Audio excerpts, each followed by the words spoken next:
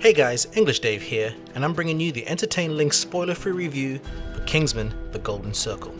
Eggsy, I saw in you what someone once saw in me. Something that can't be taught. The makings of a Kingsman. Being a Kingsman is more than the clothing we wear or the weapons we bear. It's about being willing to sacrifice for the greater good. With their headquarters destroyed and the world held hostage, members of Kingsman find new allies when they discover a spy organization in the United States known as Statesmen. You know, my mama, she always told me, us Southerners get our good manners from the British. I was thinking, ain't that a pity? Y'all ain't keep nothing for yourself. In an adventure that tests their strengths and wits, the elite secret agents from both sides of the pond band together to battle a ruthless enemy and save the day. Something that's becoming a bit of a habit for Eggsy. Whatever. I am a huge fan of the original movie.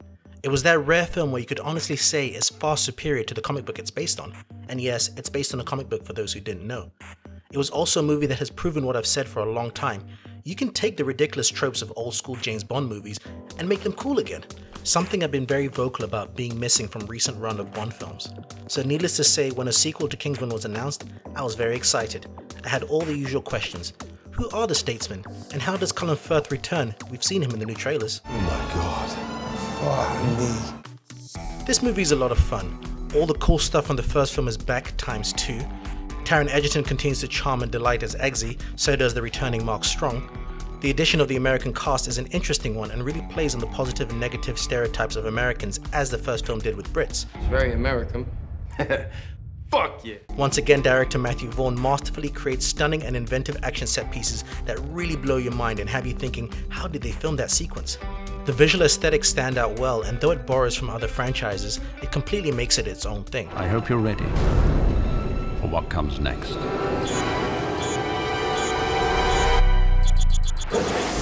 Unfortunately, in ramping up all the cool things it did in the first film, it does so at the cost of other things that made the series great in the first place.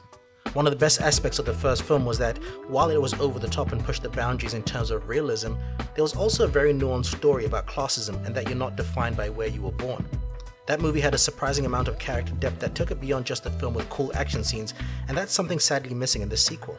You can tell the script had moments there, but hearing news that the original cut was long enough to split into 2 films, you can see it was the character and story nuances that were cut out in place of cool action set pieces.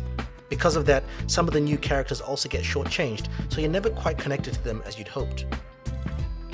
Kingsman: The Golden Circle is a fun film for those who enjoyed the first one. It's got lots of cool action and it never feels boring. However, it's a film that at times makes the sequel mistake of going bigger at the expense of depth. It's a shame as this holds it back from being a film I should have loved, but instead ended up being a film I liked. Thanks guys for listening. If you enjoyed this review, please give us a thumbs up, hit the subscribe button and share with your peeps.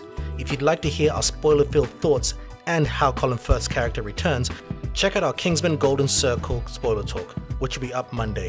There, myself and the team will go more in depth and let you know what we really thought. My name's English Dave, and this has been an Entertain Lynx spoiler-free review for Kingsman: The Golden Circle. See ya. We've got brains, skills, skipping rope.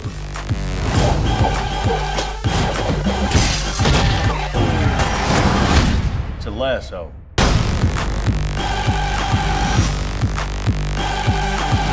Manners maketh man. Do you know what that means?